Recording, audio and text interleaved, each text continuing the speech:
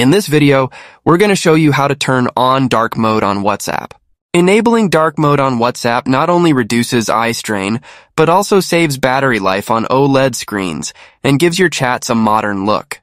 The process is the same for both iPhone devices as well as Android, and it's pretty basic and easy. I'm in the WhatsApp homepage right now, and all I have to do is to enable the dark theme on my device.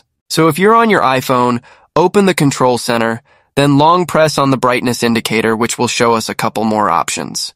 Tap on this dark mode option, and that will turn on the dark theme for the whole phone, and the WhatsApp application will also turn dark.